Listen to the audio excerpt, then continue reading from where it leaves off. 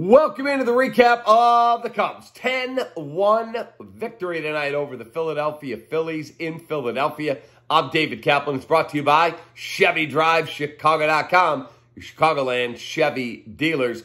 Folks, how do you snap a losing streak? You get excellent starting pitching. Marcus Stroman, Gold Star performance for you. 6 innings, 3 hits, 1 run. And then you get big hits in big spots. Nico Hoerner, Gold Star, 3 hits, 4 RBIs. You had a couple of knocks for Yan Gomes. You had a home run again from Christopher Morel. And you know what all that does? You don't hear the angst of, oh my God, why is David Ross pitching this guy? And I'm as guilty as anybody.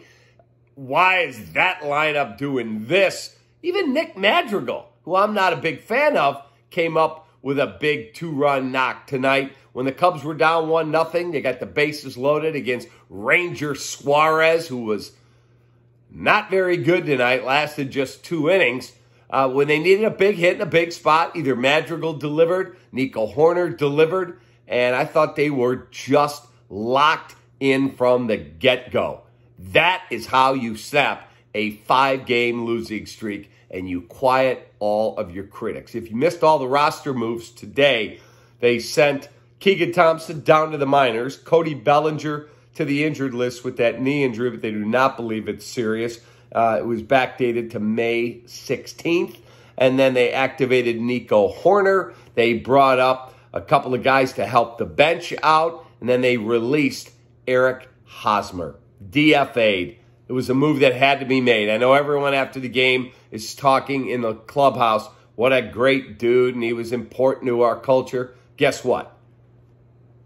Wasn't good enough. You got Matt Mervis up here. He needs to play. Eric Hosmer's best days are behind him. Collect your checks. You're going to get paid handsomely by the San Diego Padres on that long-term contract that you signed many moons ago with the Padres. So, again, it just didn't work out here. We wish him all the best, but you're out. And the Cubs win 10-1. Have a great rest of your night. I hope you have an awesome weekend. Preakness Steaks tomorrow. I got a hankering. I like the 1 horse.